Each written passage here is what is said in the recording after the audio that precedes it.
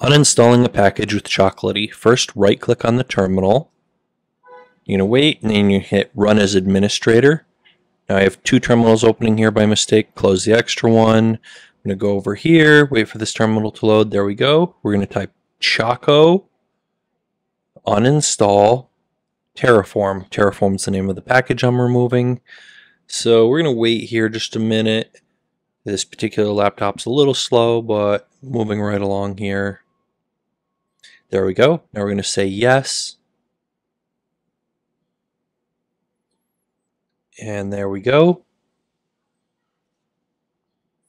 Almost there. And boom, we're done. Let's verify that it's actually removed.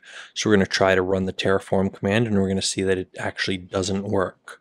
So Terraform-V, and boom, it's not there. It doesn't work. Hit the thumbs up, like, and subscribe. Thanks for watching.